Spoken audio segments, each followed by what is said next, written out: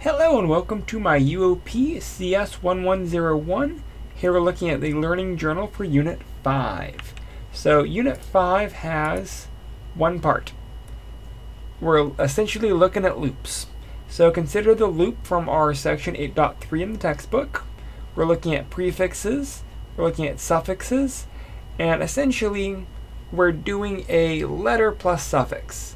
We want to be able to modify the code so that it prints out OU or QU, but leaves the names the same.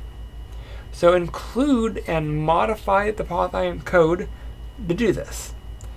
Second portion of the first part, would be give at least 3 examples that show different features of the string slices. Describe the features illustrated by each step. You may have to invent your own examples. Again, don't copy from the textbook. So again, expectations, modify the code at the end of that section.